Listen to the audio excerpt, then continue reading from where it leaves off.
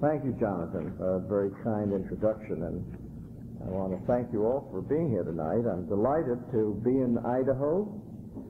As you know, I'm responsible for one of the hot potatoes that have been tossed around of late, the response to the IACI task force report. And I know probably you saw me on television. I flew in on Wednesday night, and on Thursday I was submitted to a battery of TV interviews and news conferences and all kinds of things. And two of them are going to be shown on Sunday, two interviews that were done by your local station. So if you want to tune in and watch them, you might enjoy some of the pyrotechnics. The interesting thing in all of this is that I made a recommendation in my study, in my critique. I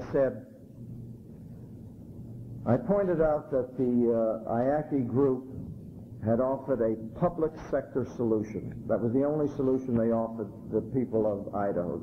Public sector solution to what they would consider a public sector problem.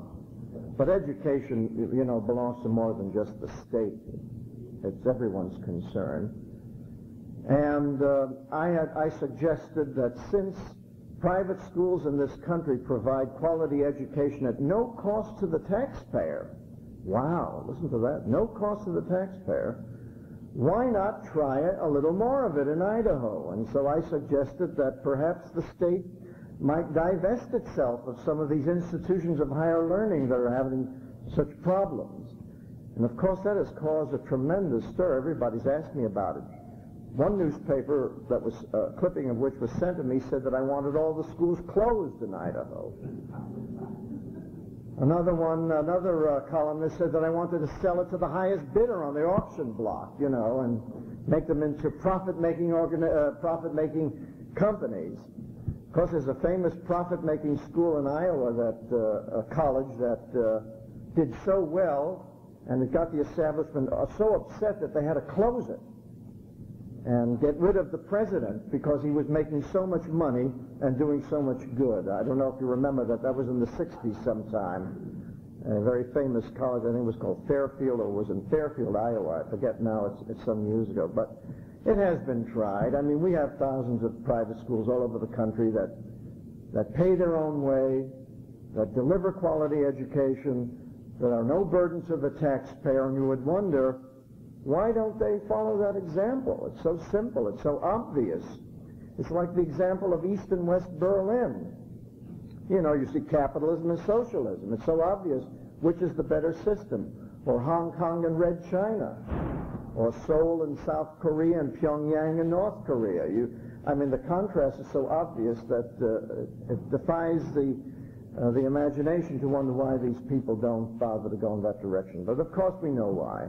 We have an educational establishment that has grown fat off the taxpayer and grown fat off the state, and they just will not give an inch.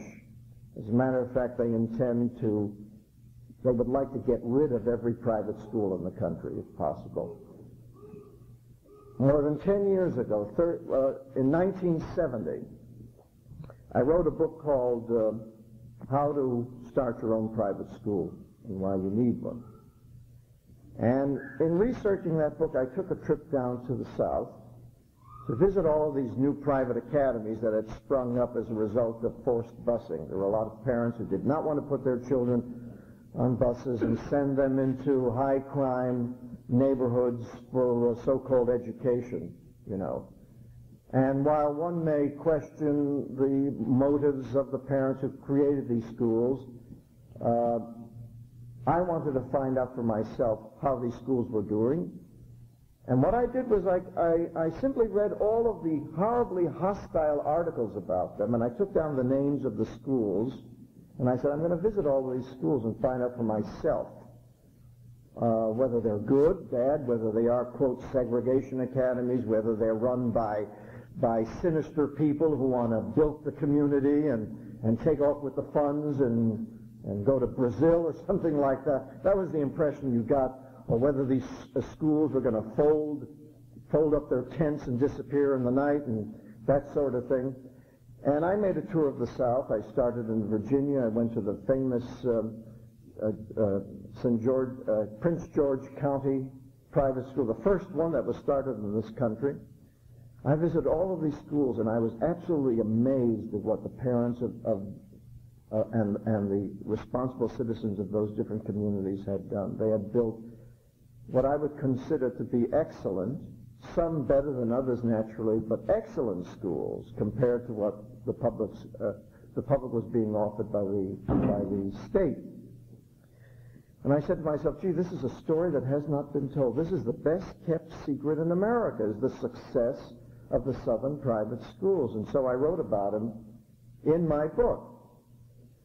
That was 14 years ago. You know, to this day, there has not been a single study by all of the educational researchers, and I can tell you that there are thousands and thousands of them with PhDs and MAs and you name it, who have not bothered to look into the success of that system to find out why it's successful and to find out what these schools are doing, even from a derogatory point of view. They have completely ignored them as if they don't exist.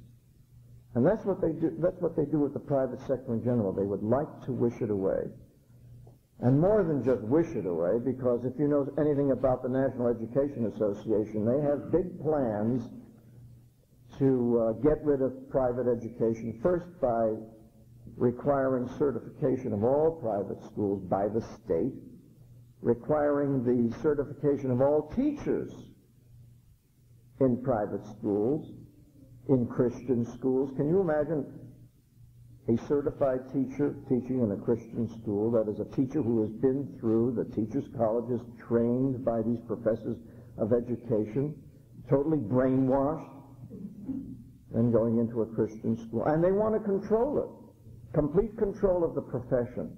This is the direction that the teachers of America are going. Not all the teachers, but their organization, the NEA. They're going toward a totalitarian system of education in this country. Well, a couple of months ago, I was asked to, was suggested that perhaps I might do a little book about the NEA, and so I've started working on it. But before I talk more about that, I want to say this. That in this entire discussion, all of the discussions I've had here in Boise and in Idaho and with the press, etc., and even with Mr. Clute, who was the chairman of the task force, the question of quality, the quality of education, was never really discussed. They all jumped on the divestiture business because that was an easy target, and you could get a lot of mileage out of that. And so we weren't really able to discuss the whole business of the quality of education. And I thought to myself, the task force people said that quality is a very hard thing to define. You cannot define quality education. All they know is that we don't have it. They don't know what it is, but they know we don't have it. Their solution, of course, is to build a system of community colleges to pick up the poor functional illiterates who are being discharged from the primary and secondary schools. Somehow they feel that a system of community colleges will do what the elementary and secondary schools can't do, that is, provide the quality. And I thought to myself, you know, the reason why nobody can define quality in this, the quality of education in this country, and why we're having so much trouble, is that nobody wants to define their philosophy of education. You see, if you want to go into a school and you want to determine its quality or what's wrong with it, ask the educators, well, what is your philosophy of education? You'll get 90% of your answer about the quality when you find out what their philosophy is. Because usually their philosophy will tell you what they're doing and why they're doing it and why they're getting the results they are. Now, whether you know it or not, whether the public knows it or not, American education is run by a philosophy of education. There's no doubt about it. When I started working on this book on the NEA, I suspected, I'd heard a lot about, John Dewey and the rest and progressive education and all of that, but I had rather vague ideas as to what was involved. I knew that Dewey was a socialist, but I couldn't believe that American teachers are socialists or what. And it was hard for me to put my finger on exactly what was wrong. I knew that there was a terrible reading problem. I had done a great deal of research in that area. I knew that the methods of teaching reading in this country were changed in the early part of the century, and then were brought into the schools in the 1930s and the 1940s. I had been taught by phonics. I had been taught in a school that valued literacy. I had been taught to read well, and I was required to read difficult books. So at least in the early 30s in New York City, I was given what I would consider a decent education. But in the late 30s and the early 40s, of course, you had that complete changeover from phonics to the look-say method, that is the whole word method. Even though the educators knew that the system was producing low literacy, was producing problems, was producing functional illiterates, dyslexics, the reading disabled, all of these horrible new conditions that never existed before this. Other things were happening at the same time. For example, Harvard University was founded in 1645. It's over 300 years ago. And they didn't create a graduate school of education until 1920.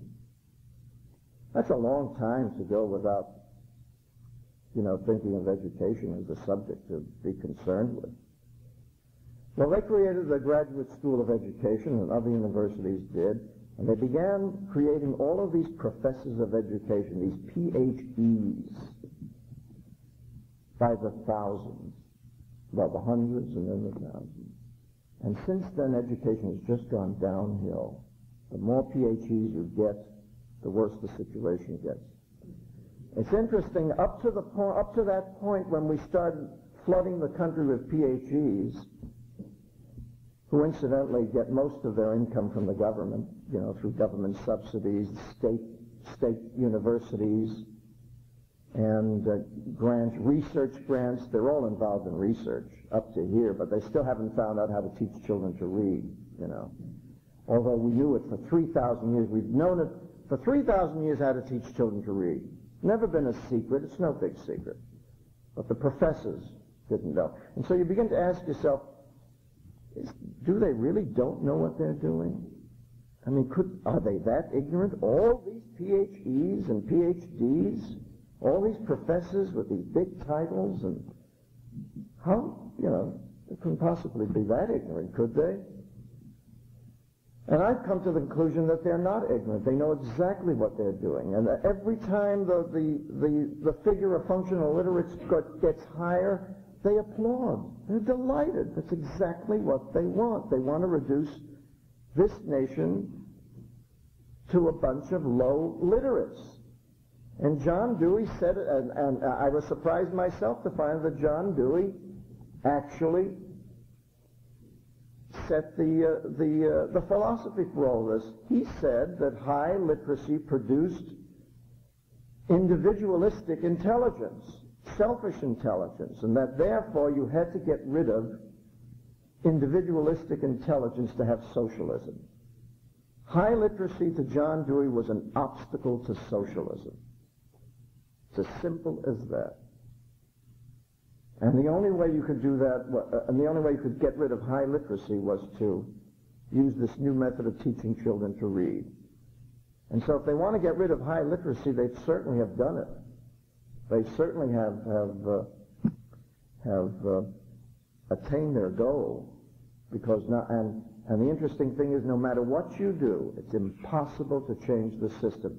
Rudolf Flesch wrote his book, Why Johnny Can't Read, in 1955. How many years ago is that?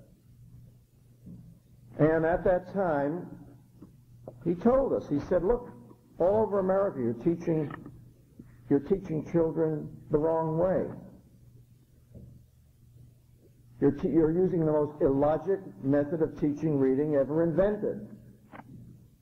And the professors of education, well, they just said, well, Rudolph Flesch doesn't know what he's talking about.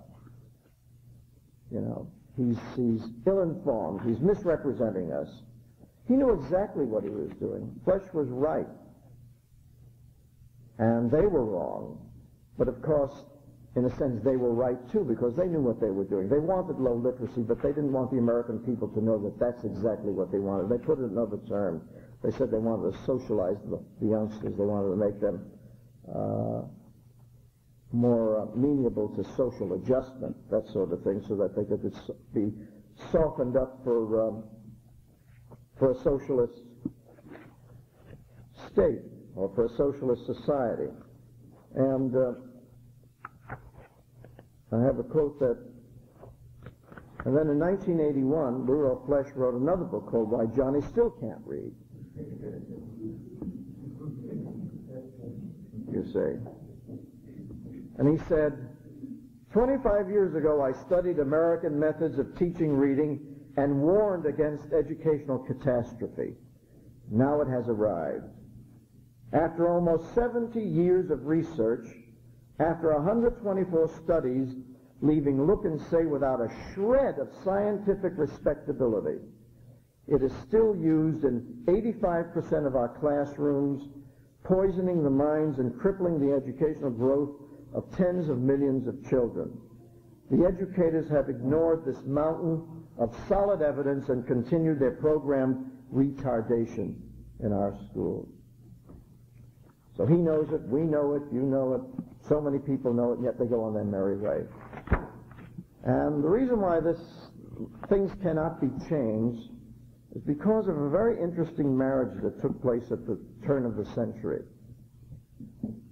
Prior to, the marriage was between behavioral psychology and education. The marriage took place in Leipzig, Germany, at the University of Leipzig, under the blessings of Wilhelm Wundt, the great German professor of psychology. And the marriage was consummated at Teachers College, Columbia, University of Chicago, Johns Hopkins University, practically in every university in the United States. Because what that marriage did was it elevated education to the university status. Prior to that, education was a subject on a much lower level. It was taught in something called a normal school. I don't know how many of you have ever heard of a normal school. And the normal school was for teacher training. It was like a teacher's seminary. Prior to that, before there were even normal schools, teachers were trained in academies. And academies, you might say, were certainly not on the college level. They were the high schools of that time. So teachers were trained in academies, and then they went to the normal schools. Then suddenly they were catapulted into the universities because of the marriage between behavioral psychology and education. Now, why is that a very important turning point in our history? Because prior to that, psychology was really the study of the intellect. It was a division of philosophy. And it was concerned about the mind, about the intellect. But with the coming of behavioral psychology, the focus turned to the laboratory, the psych lab, behavior, studying reflex times, reaction time, how fast it takes for the impulse to go in the sciatic nerve from here to there. And they used, of course, vivisection, live animals, and all sorts of things in Germany to determine these new wonderful things. They were going to apply all of the scientific method. They were going to apply the scientific method to psychology. And one of the first American to get a PhD in psychology at the University of Leipzig under Wilhelm Wundt was G. Stanley Hall.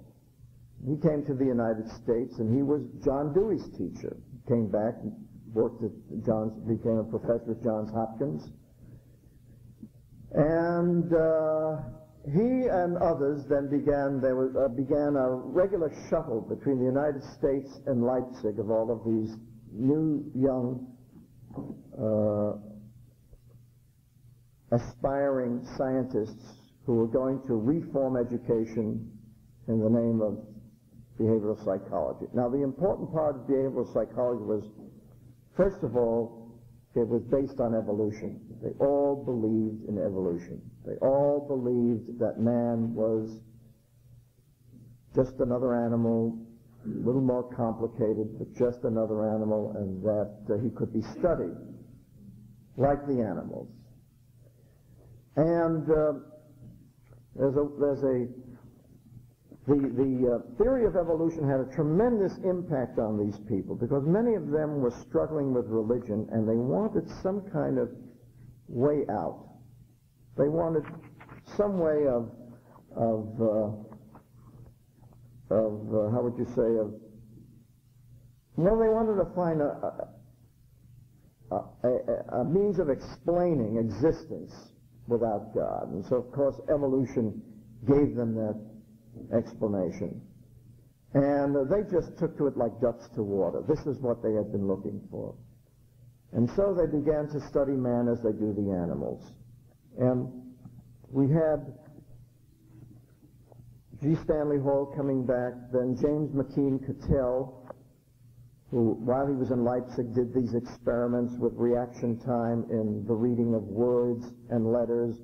And he said that, well, adults could read words as fast as they could read letters, therefore let's teach the children to read whole words instead of, bothering with the letters altogether. We'll just go on to whole words. And then came, Cattell became a professor. He was one of the founders of Teachers College, Columbia.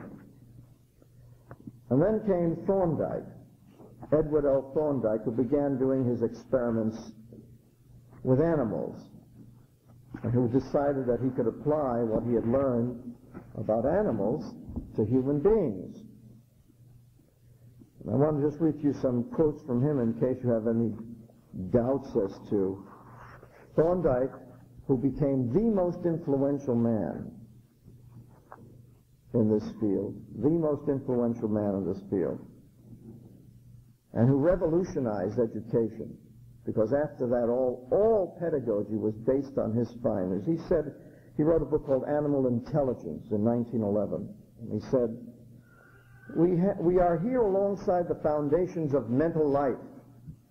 And this hitherto unsuspected law of animal mind may prevail in human mind to an extent hitherto unknown. The best way with children may often be, in the pompous words of an animal trainer, quote, to arrange everything in connection with the trick so that the animal will be compelled by the laws of its own nature to perform it, unquote. That's just a summing up of his ideas about how to train children. Then he said, nowhere more truly than in his mental capacities is man a part of nature. His instincts, that is, his inborn tendencies to feel and act in certain ways, show throughout marks of kinship with the lower animals, especially with our nearest relatives, the monkeys. His sense powers show no new creation. His intellect we have seen to be a simple, though expanded, variation from the general animal sort.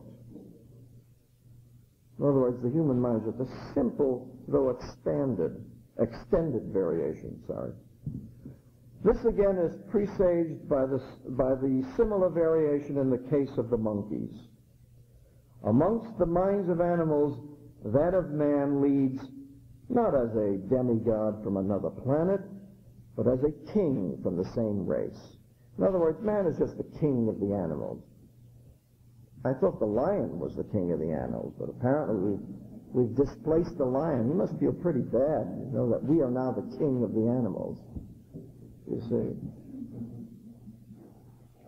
And he said further, comparative psychology should use the phenomenon of the monkey mind of today to find out what the primitive mind from which man's sprung off was like. In other words, he said, well, man's mind must have been like the monkey's way back then, because it's all evolution, you see. And therefore, our mind must have developed the way the monkey's mind developed. Well, concurrent with Thorndike came John Broadus Watson, the behaviorist psychologist who decided, well, not only does man not have a mind, he certainly doesn't have a soul. You know, you can't see the soul, you can't measure the soul, and psychology has to concern itself only what can be seen, touched, felt, and measured. So let's throw out the soul. We throw out the mind, throw out the soul, and what do you have? You know. Then Skinner comes along, and Skinner is in the same tradition. Each one of these psychologists goes a little further than the other. You know, it's really amazing that they don't seem to learn. You get this feeling that they have this incredible, strong need to deny the existence of God and to deny their own ability to conceive of God. Skinner says, I may say the only differences I expect to see revealed between the behavior of rat and man, this is a rat and man, he's comparing the two, aside from enormous differences of complexity, lie in the field of verbal behavior. In other words, the only difference between a rat and a man is that we can speak and the rats can't, you see. So that's the latest. That was Skinner's latest.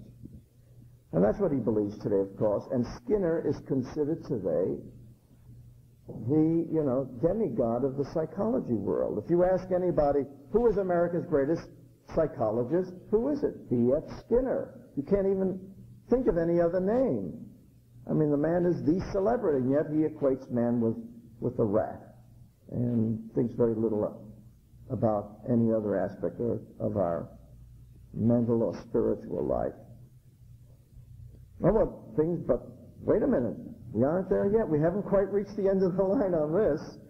Here's Discover Magazine. Discover Magazine is that popular magazine about science put out by Time, Inc.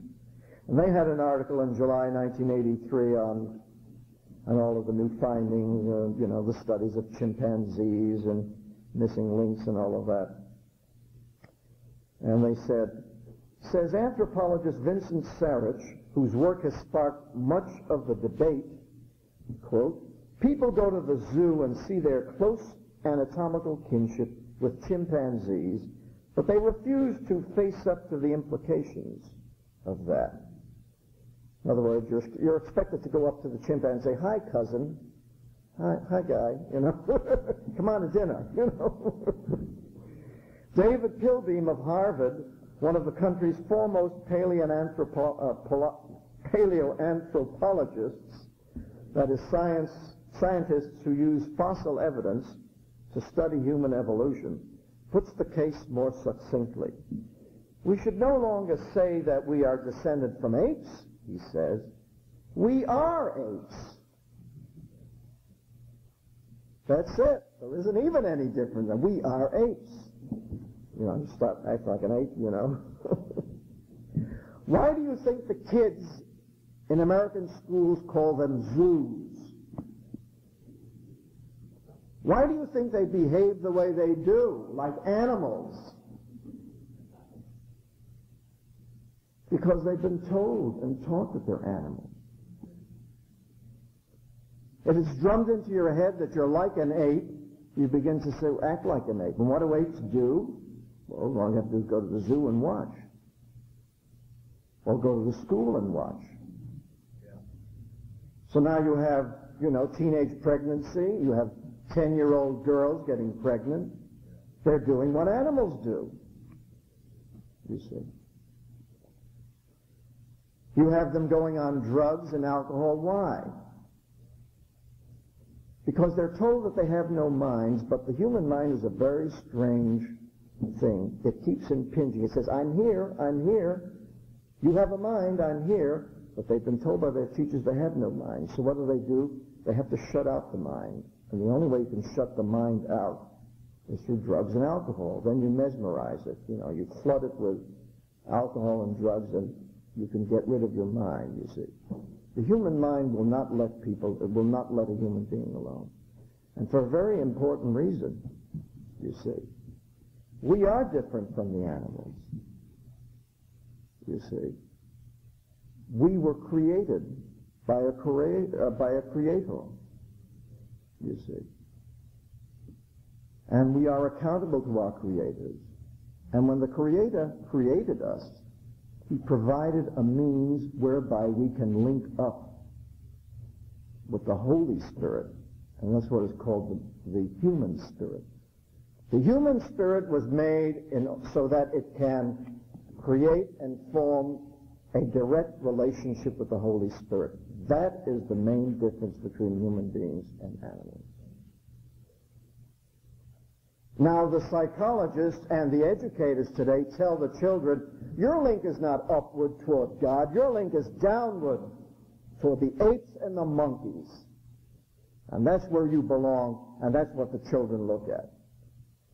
They're denied their God-given ability to reach upward to the Supreme Being, to their Creator. And so if you say, what is the difference between a public school and a Christian school? There's every difference in the world. In a Christian school, a youngster is told, you were created by God. You are a human being. You are accountable to your Creator. Well, a child who is told that and believes that and understands that does not behave like a monkey. You see. And so if you ask, what's wrong with American education? There it is. It's the stranglehold, it's the death grip that behavioral psychology has on the education system of this country, and it is a stranglehold which cannot be broken. It's impossible. There are too many PhDs, PhDs, you name it. They control it from top to bottom. They control the writing of textbooks. They control the curriculum. They control the reason. They're the ones, they decide what kind of literacy we're going to have. Well, you're getting the literacy that monkeys have. You know, they're trying to teach monkeys to read. They're experimenting with them to see how many words chimpanzees can learn. Why should human beings read any better than chimpanzees? You know, that's their point of view. And so when you hear this argument, when you hear this discussion, this debate between creationism and evolution, they want you to believe that it's just something that's being taught in a biology class. There's just an argument about how shall we teach biology. But it's much deeper than that. The theory of evolution pervades the entire system. It's underpinning. It's the very basis of the pedagogy. It's the basis of how the books are written. It's the basis of how the curriculum is decided. It's the basis of social studies. It's the basis of how the reading is taught. It's the basis of the content of all of these books. And that's why they are so sensitive about this business of creationism and evolution, you see. Whenever you try to get creationism into the schools, the whole educational establishment rises up and says, no, keep it out, because to them, that is religion. And of course, they want to destroy religion. And of course, they want to destroy the Christian schools. Now you can see why it's impossible for a Christian school to hire a certified teacher, because a certified teacher goes through that elaborate training of behavioral science, of behavioral psychology. All American teachers go through that nonsense. They all go through that diabolical training. They all do. And that's what certification means. And that's what they're going to try and shove down the throats of everyone in this country. And that is why I respect and praise and admire the people in Louisville, Nebraska who have stood up to the powers that be and refused to accept certified teachers or state certification or anything, because when you know what your enemies are up to, you can be sure that they mean what they say. You have to take them seriously. It's interesting, today I was invited to a Rotary Club meeting, and I had the pleasure of meeting the State Superintendent of Schools of Idaho, Mr. Evans. Charming gentleman. Very nice.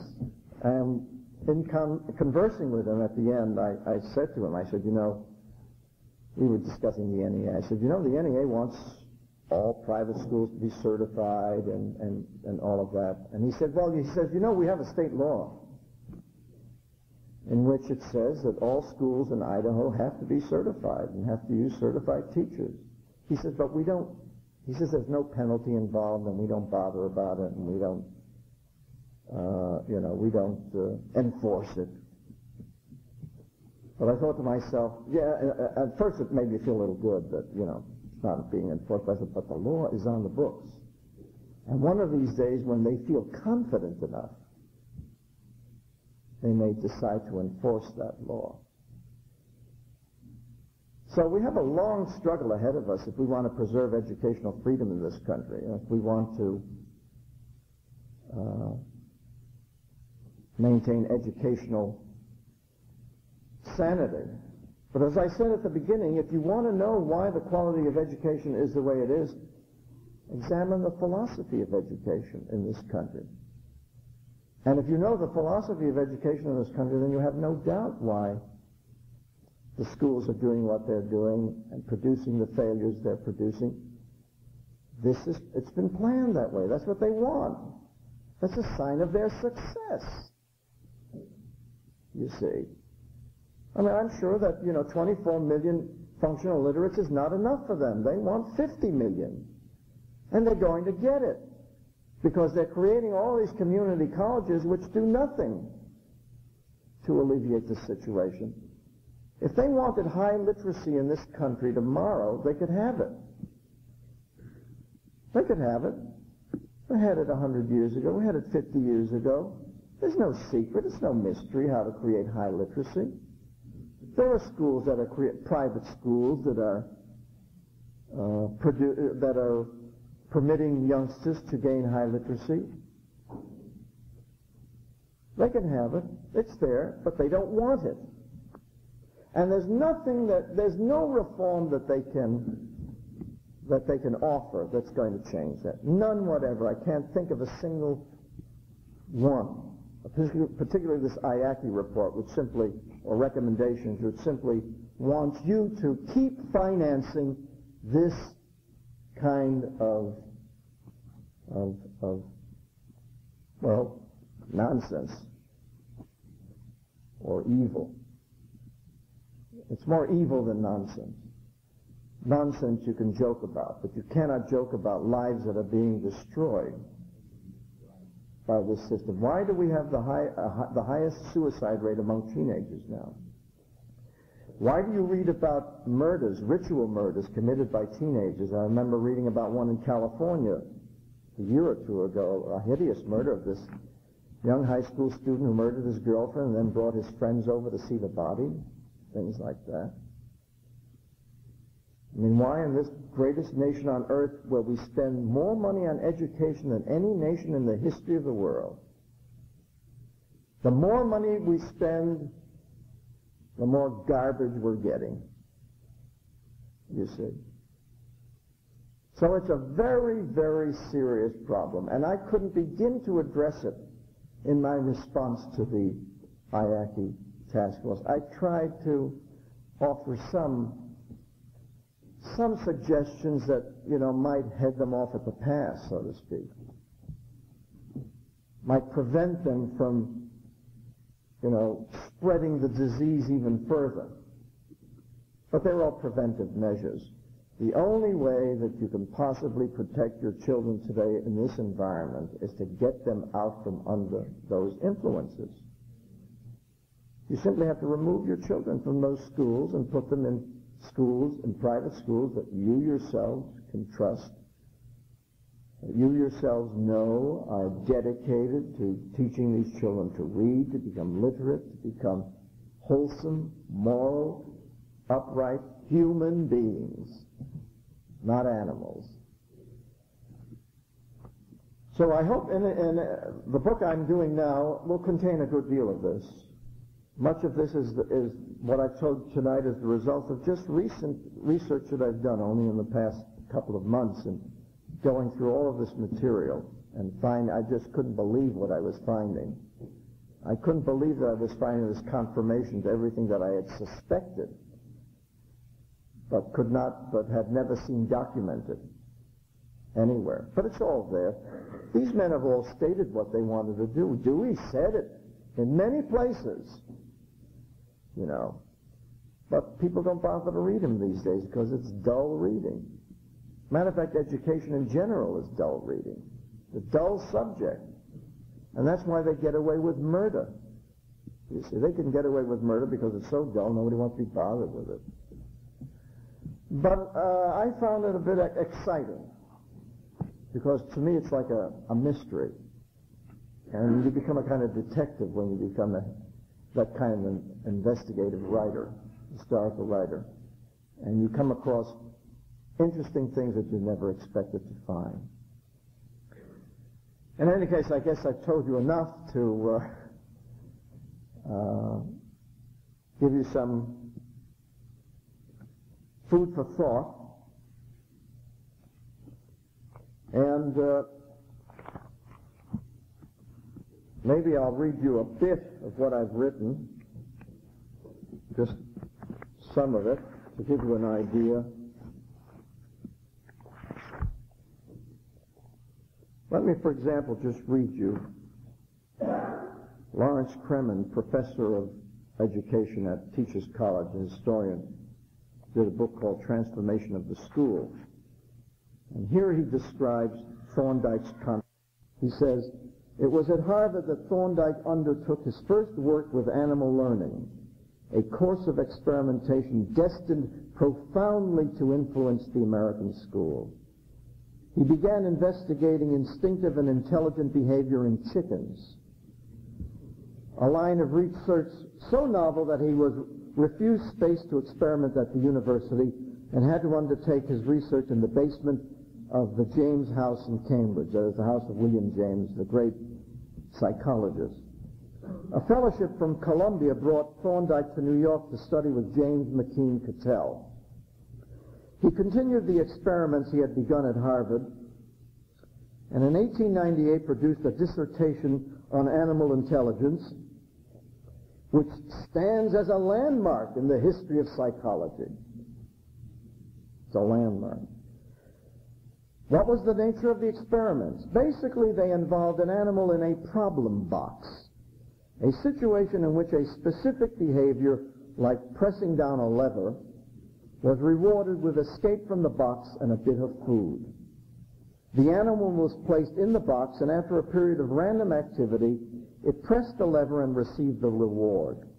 In subsequent trials, the period between the animals being introduced into the situation and the pressing of the lever decreased to a point at which introduction into the box occasioned a lunge at the lever and the conclusion of the experiment. That's what's known as animal learning, you see.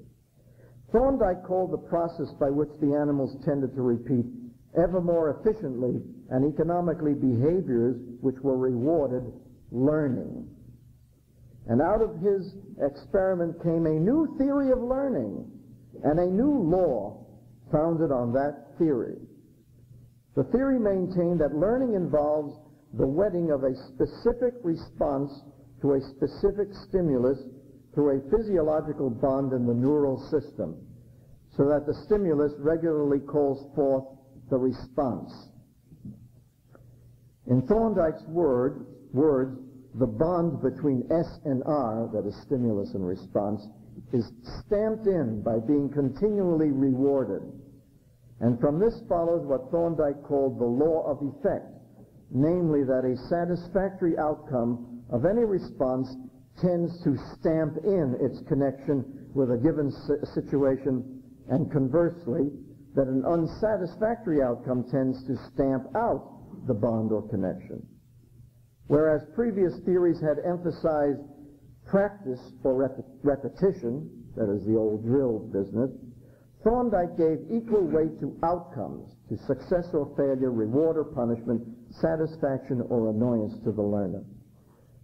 Thorndike's experiment inaugurated the laboratory study of animal learning, assuming that a demonstration of the conditions of animal behavior under laboratory conditions could help solve the general problems of psychology. The assumption, of course, represents a synthesis of scientific method and evolutionary doctrine. Since the absence of the latter, animal learning would hardly have been considered a suitable topic for a psychologist. In other words, it was evolution which made animal learning a suitable topic. Equally important, perhaps, Thorndike's new law implied a new theory of mind. Building on the idea of the reflex arc, which connected the brain and neural tissue with the total behavior of the organism, he ended the search for mind by eliminating it as a separate entity. Mind appeared in the total response of the organism to its environment. As Thorndike later pointed out in his classic 3-volume work, Educational Psychology, which was read by all of the teachers at that time, they were trained in it, this conception does more than render psychology a science by making it the study of observable, measurable human behavior. In one fell swoop, it discards the biblical view of that man's nature as essentially sinful and hence untrustworthy. The Rousseauan view that man's nature is essentially good and hence always right. And the Lockean view that man's nature is ultimately plastic and hence completely modifiable. Human nature, Thorndike maintained, is simply a mass of original tendencies that can be exploited for good or bad depending on what learning takes place. And that's how Kremen describes what Thorndike's great contributions to learning. It's interesting that if you want to study how children learn, you watch chickens. I don't quite get that. If you want to know how the human mind works, you don't ask human beings, you don't ask children, you watch chickens and rats and monkeys. That's supposed to tell you. You know, human beings can talk. Why didn't Thorndike ask human beings? Why didn't he go up to a child? How do you learn, youngster? He never bothered. Never bothered to ask human beings how they learn. Simply assumed, and of course the animals never told him how they learn, did they? Because they can't talk. Isn't that a peculiar way to try to find out how humans learn? Is to study animals who can't talk and to forget about human beings who can talk. You know. But this, they were so as it says here, the most important line, it discards the biblical view that man's nature is essentially sinful, and that was what they wanted to get rid of. This notion that man had to account to a supreme being. They wanted the freedom from God, and evolution gave it to them. And they didn't care what they had to do with the rest of the world in order to enjoy that. It's interesting, they cannot simply enjoy it by themselves. They want to convert everybody else to it or destroy everyone else who has other ideas. That's the mentality you're dealing with. And it's a very, very difficult mentality to reason with. You know, we like to think that educators are reasonable people, that they will listen to reason. And parents have gone from one superintendent to another, and they've gone to professors, and they've gone to their teachers, and they've tried, why can't you do this, why can't you do that? And nothing ever gets done. They don't know why. They don't know what's wrong. They don't know why they're not getting through. Well, this is the reason why. All of the professors today were the graduates of these schools. These are their mentors. Thorndike was the one who taught Arthur Gates everything he knew, and Arthur Gates was the one who created the Macmillan Readers. Thorndike taught William Scott Gray everything he knew. And you know what William Scott Gray is responsible for? Dick and Jane. And the Dick and Jane methodology is based on Thorndike's S&R. Go, go, go. Watch, watch, watch. Look, look, look. Run, run, run, you know. See Jane run. See Dick run. See Spot run. See Spot sit. The whole works, you know. Great literature. But that's what it is. In any case, these are some of the things that are happening today, and I hope that when the book is out that you will all rush to your bookstores and buy lots of copies and send it to your friends, etc. And so if you have any questions, I'll be very glad to answer them. Thank you very much. Yeah. Not long enough.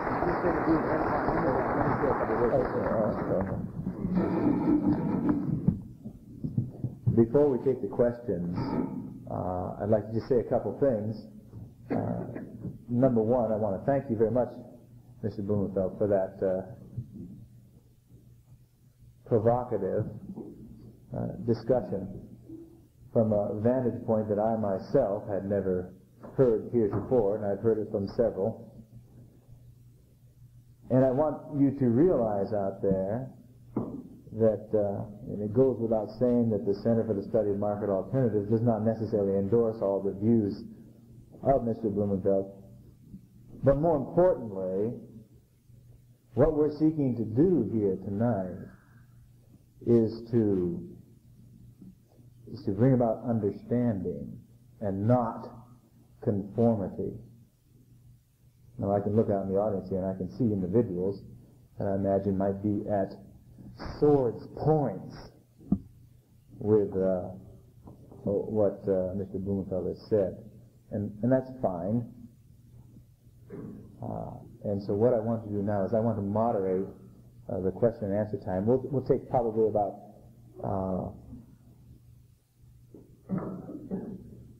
15 minutes, all right? And then we'll adjourn. Okay, and I'll repeat the question, then I'll have him come up and respond to it. Maurice? Mr. Blumenfeld, I think that what I gathered in your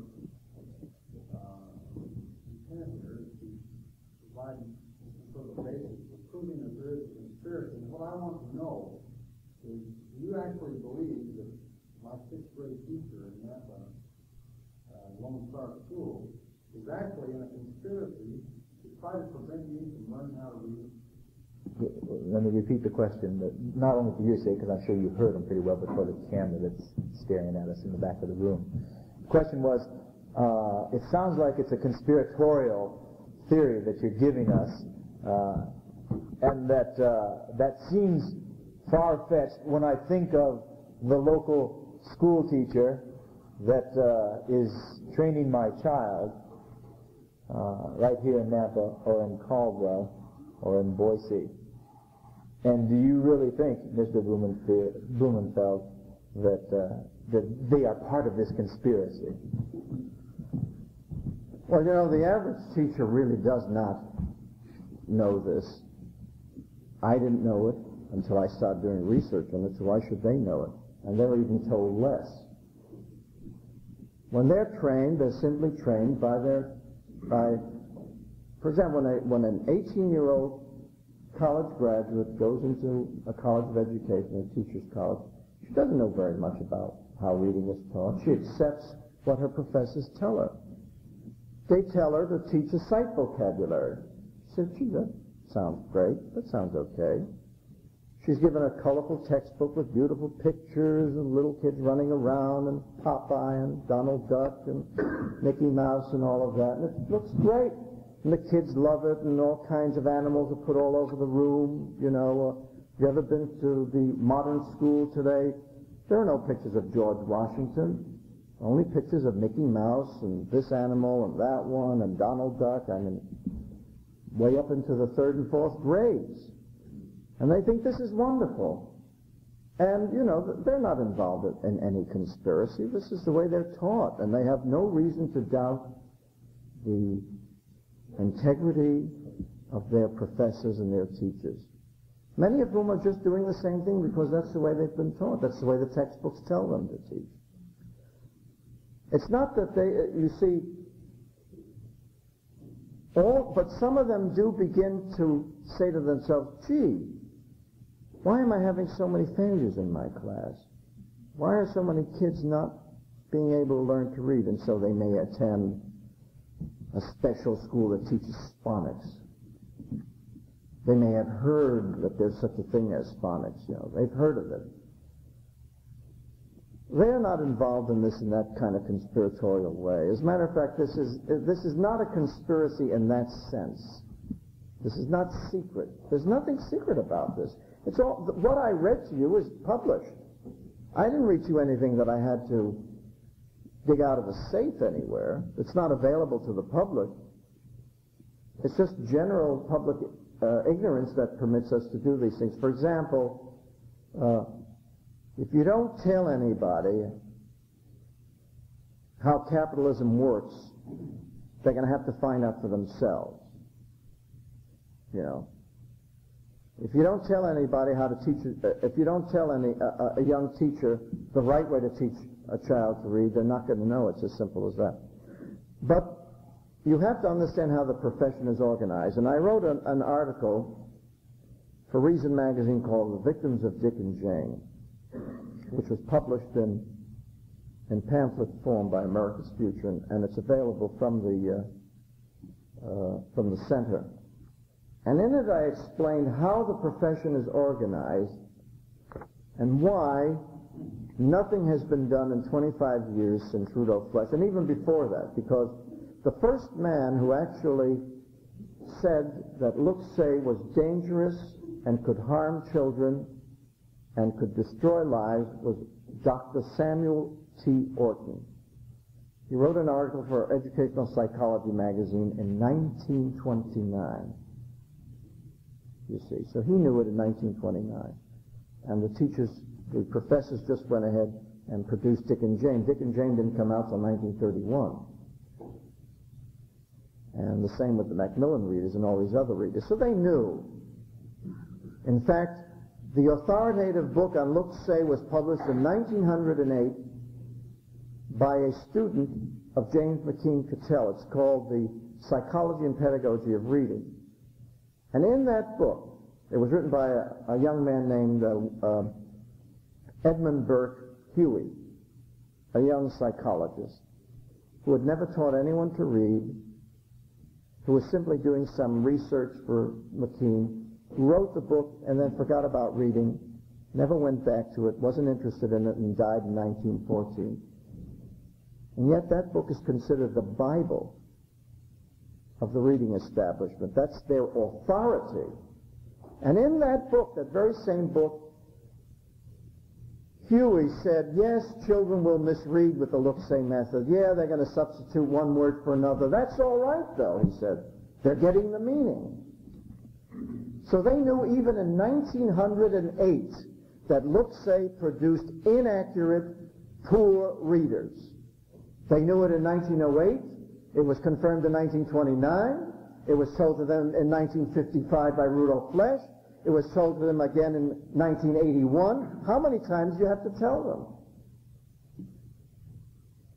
But if you want to know the facts, they're in this little pamphlet. They're available. I also did something called Why America Has a Reading Problem when I first got involved in this thing, and I'll have these over at the center if you'd like to get them. Any other questions? How are the German schools? Do they get affected the same way? Okay, let me repeat the question. Before I do that, I was wondering, we now have Huey and Dewey, and I'm waiting for Louis. The question was, how about the German schools, and are they today having the same problems in reading? That's the question? Okay.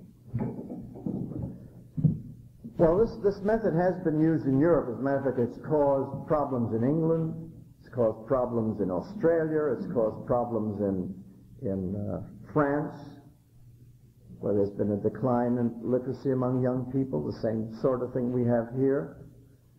And as far as I know, in Germany, it was tried for a while, but then discarded. But it was causing so many problems that the Germans just decided that there was something wrong. You see, in these other countries, they don't quite have the kind of setup that we have. And but I'm not an authority on what's happening in Germany. That's only what I know from the top of my head. I remember reading one psychologist who said that they were having trouble in Germany when they tried to adopt this method. And of course, it's been exported all over the world because everybody thinks that what comes out of America is great. So Dick and Jane has been translated into all kinds of languages, and the methodology has been used, and it's produced the expected result. But I can't really give you a definitive, authoritative answer on that. If I could add to that, from a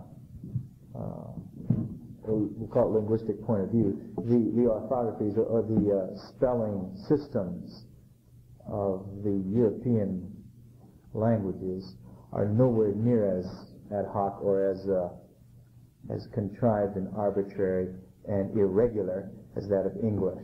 English is sort of in a class by itself in the difficulties and irregularities in learning how to spell the language. The German, in particular, is one of the best of sound-symbol correlation. All right. Is there another question? Joe.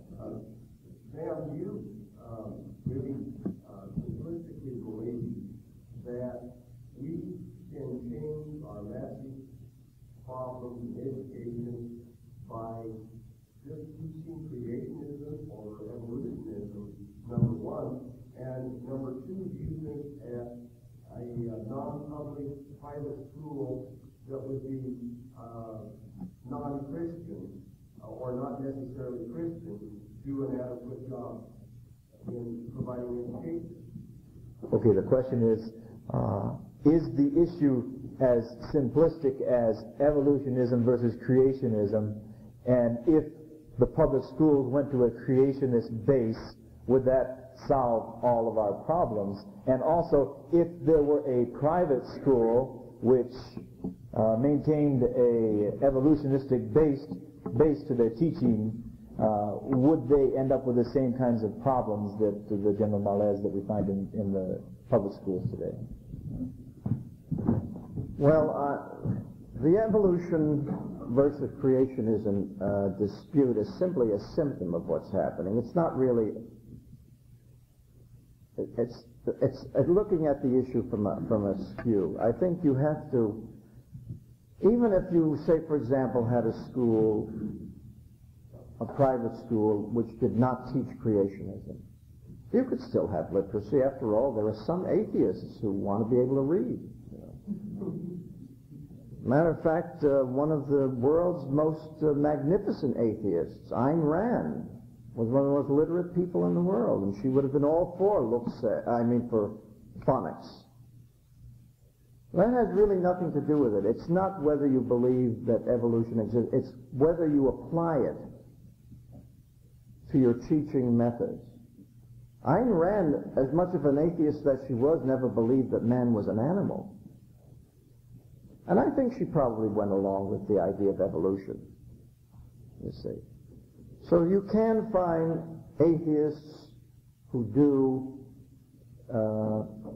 take a more traditional stand when it comes to the nature of human beings. She believed that man was a kind, was perfectible. She romanticized and made man heroic. If you've read any of her novels, she elevated man into a god. As a matter of fact, that's what the Hegelians did. The followers of the German philosopher Hegel, who was a pantheist. They believed that man was divine. So it's part of the problem, but it's not the whole problem, and certainly is not the solution to the problem. But it's a key to understanding the problem. That's the most important. It's the key to understanding. If you can understand that small aspect of it, then you can begin to understand all the other things that surround it. If I understood it right, certainly no remedy public schools are somewhat beyond redemption. What do you offer as a solution? The question is quite simply, it doesn't seem as though Mr. Blumenfeld has said that there's any hope at all in the public school system. What then is the remedy for the situation? Well, the only hope there is, of course, is that enough common sense prevails in the public schools among teachers. I know of many public school teachers who are wonderful people. They have helped me in my work. You know, they're on our side. They're in the system. So they're not, somehow they manage to get through the system without being contaminated by it or warped by it. But, and there are many youngsters who come out of the schools, the public schools, unscathed. That's fine. That may be 30%. Then you have the middle 30% who are troubled, have problems, drift into drugs. They begin to worship rock stars. Rock music becomes their religion. They go to these pagan, festivals and that sort of thing. Then you have that 30%. And then on the very bottom you have the failures, the 30% who have failed. So, of course, not everyone fails, because some people go into the schools with something from their families, something from their homes, some substance. They go to church, or they've been given values by their parents that reinforce them, so that they can question what they read in the textbooks. We don't live in a totalitarian state, you see. So, as much power as the teachers have, as much power as the educators, I should see the educators, because it's the professors of education rather than the teachers on the lower levels. As long as we don't have a totalitarian state, they cannot simply get everything they want. It's only a partial success for them. But if you say, if you want me to offer hope, look at it this way. Would you fly an airline with a 30% failure rate? Would you buy a car from a manufacturer who had a 30% failure rate?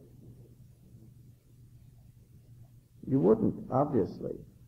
But we put our kids in schools with a 30% failure rate, and there seems to be nothing we can do to, stop it. I just simply think that we're in one of those stages in our history where, sometimes you just can't see the light at the end of the tunnel. Maybe it's like at the beginning of the Civil War. You can imagine how the people of this country felt at the beginning of the Civil War. The country was divided, armies were forming on both sides, and they had to go through 5 years of absolute hell in which 500,000, 500,000 Americans slaughtered each other on this soil. They had to pass through that. And I believe we're entering that kind of turbulence, that kind of turbulent period in American educational history where these things are going to be sorted out by battles in Louisville, Nebraska, battles in Idaho, battles all over the country, small battles, big battles, who knows what kind of battles, and we have no idea what the outcome is going to be. You just have to be prepared for it. As they say, fasten your seatbelts in the planes. Well, just fasten your seatbelts. We're headed for additional trouble because the teachers, the professors are not going to give in. The teachers union, the NEA, is not giving in. They want to control America. They already control the Democratic Party. They control Mr. Mondale, and if Gary Hart gets the nomination, they'll control him. They want to control every legislature in the 50 states. They have lobbies in each legislature, so they're not going away. I don't see any, we're just beginning to understand what they're up to, and we're just going to begin to offer some resistance to them. So I hate to, hold out some kind of false hope that this thing is going to blow over. We're just in for a long period of great troubles with education in which you are going to be persuaded to support it, to put more money into the schools, to raise your taxes, and as far as we can see, the situation is not going to get any better. And certainly the conflict between the two groups, you see, is going to grow more intense. And how it is going to be resolved, I really can't say. I don't know. Rudolf Flesch once told me in a private conversation, he said, Sam, he says, you know, maybe this is part of the inevitable decline of America. He says, we've had Vietnam, we keep surrendering, we're losing to the Reds all over the place, we give in, we're folding up, we can't get, you know, the people are divided, we retreat. He says, maybe this is just part of the general inner rot and destruction of this country. You see, maybe it is. I don't think it is. I think that once the American people, and I hope that I can do something to help wake them up, but I don't think it is. I think that we're just at the beginning of a very long struggle. You know, other nations have gone through much worse. If you look at what Germany looked like in 1945, what Japan looked like in 1945, and what are they today? So, you know, you can go through periods of rack and ruin and then rise up from the ashes. And I think the American people, because there is a basic common sense in this country, and people are basically religious. I don't know how many of you watch the 700 Club, but I'll tell you one thing that this country has, which is really surprising. We have a number of remarkably, incredibly good religious leaders who have come up. And you may not agree with me. You may not agree that Jerry Falwell is a great religious leader, but he is. Or Pat Robertson, who is creating the Christian Broadcasting Network and the satellites and television and all that. That's the way it's happening. Or Jimmy Swaggart, or J. Vernon McGee. These are leaders that have risen. It's an amazing phenomenon. But perhaps the saving grace is, where are the leaders in public education? There are none. Where are the John Deweys? Where are the Thorndikes? Where are the Horace Manns? They're all dead. And who are the new leaders today? There isn't a one of them you can name. Name me one great public educational leader today. They're just riding along on momentum fed by billions and billions from federal money and state money. You see. And so there's the hope. The hope is that leadership is arising, dynamic, marvelous leadership is arising on our side, and there's no credible leadership on the other side. So if there's any hope, that would be it. But still there's going to be a battle because they control so much. If you understand the legislation, the web of laws, which keeps that whole establishment in power, and you begin to think, oh my God, how can we begin to start to even repeal any of them? You realize what kind of a problem it's going to be. But as I say, their lack of leadership is cause for hope, because there's no decent leader can arrive out of such a sewer, such evil. I hate to use such terminology, but I get worked up occasionally. Okay, we have time for one more question if it's short, and if the response is short. Oh yes, my responses are as long as the speech. From your city of Boston. Yeah. Boston College, I think it's Jesuit College. Yes. It's Christian College. You know, there's only one question. Is Tip O'Neill a graduate of Boston? The question is, Tip O'Neill, graduate of Boston College. You know, I really don't know. I don't even think you went to college.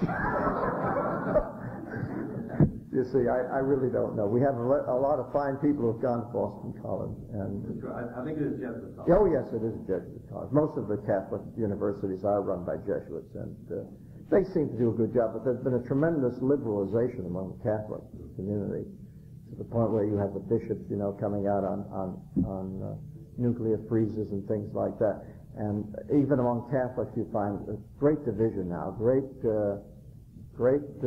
struggles between the Orthodox and the conservative and the new liberal wing that are trying to overturn the whole Catholic system. And it's an interesting battle that's going on, but it's going on everywhere. But as I say, I think that the lack of leadership on the other side is good news. That could be the longest response to a yes or no question on record.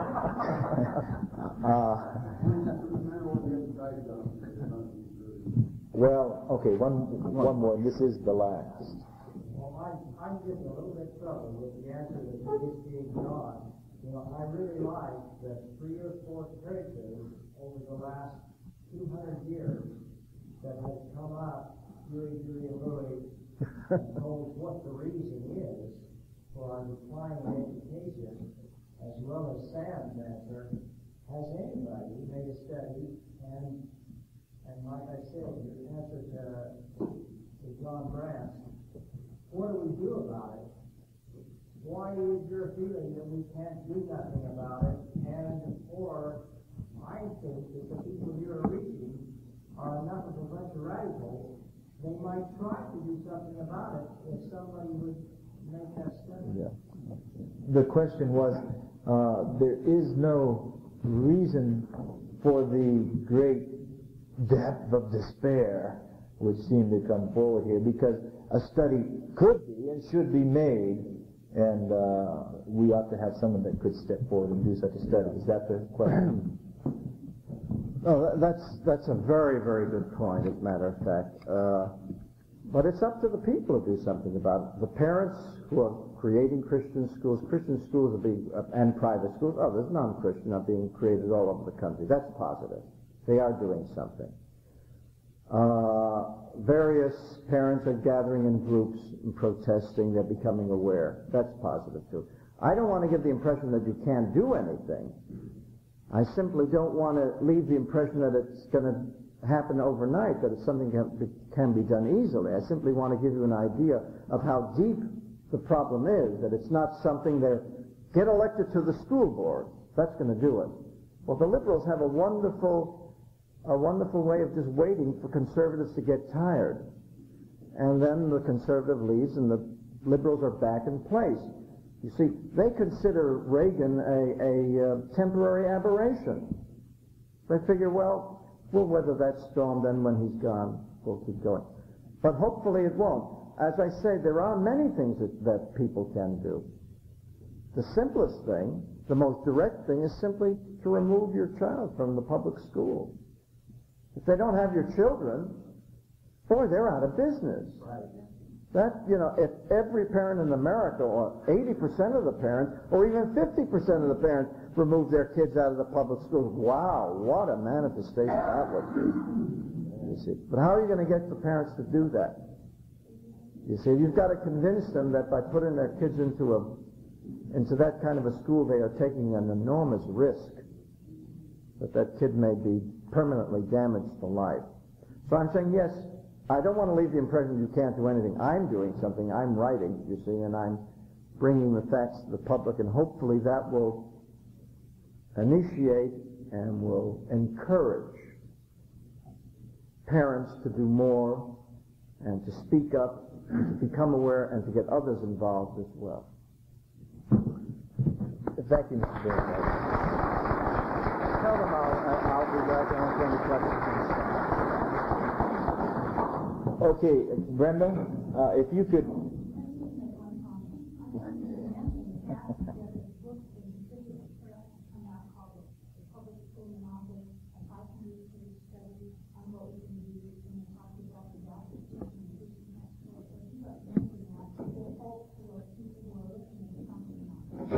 All right.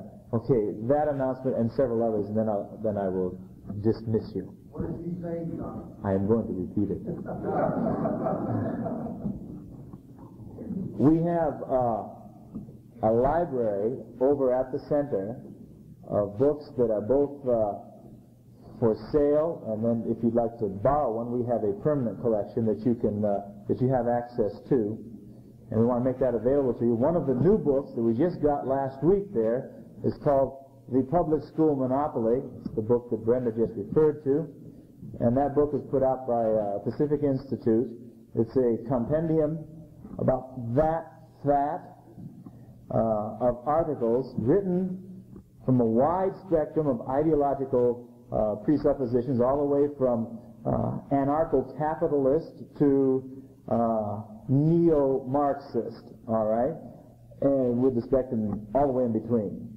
And it will give you a good basis to know what is happening, what has happened, and the trends which may happen in the future in the public school system. Now, in addition to that book, which is not for sale, unfortunately, we can give you the address if you like a copy, but you can look at the copy that is there.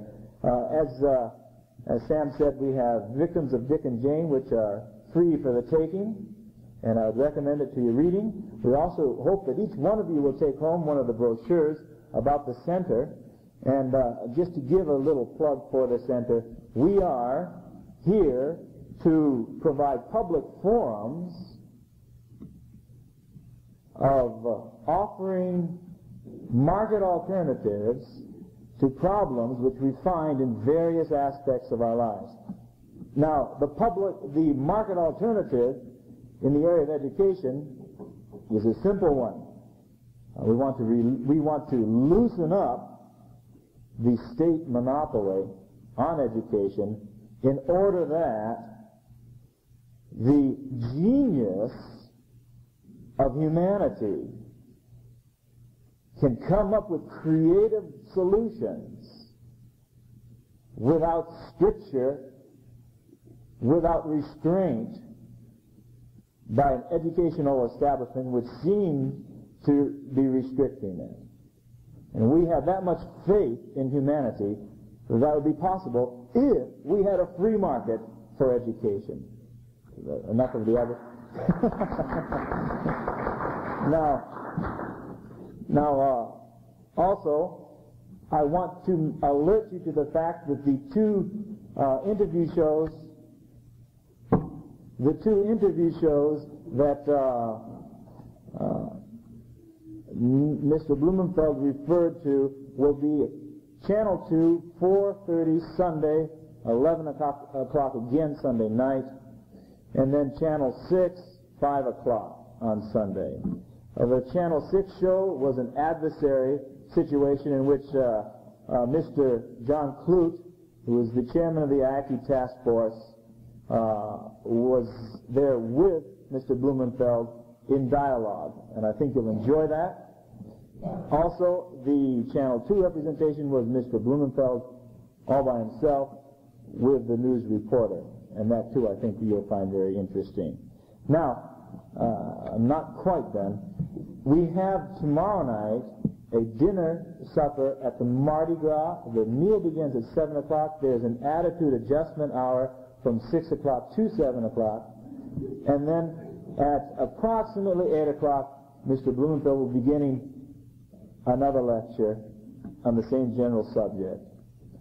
So we invite you to that.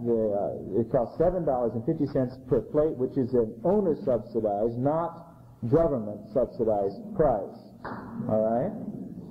And then finally, I do hope that you will go back over to, not only because your cars are over there, but because we do have refreshments at the center, and there will be other people that you will find very interesting and entertaining to converse with.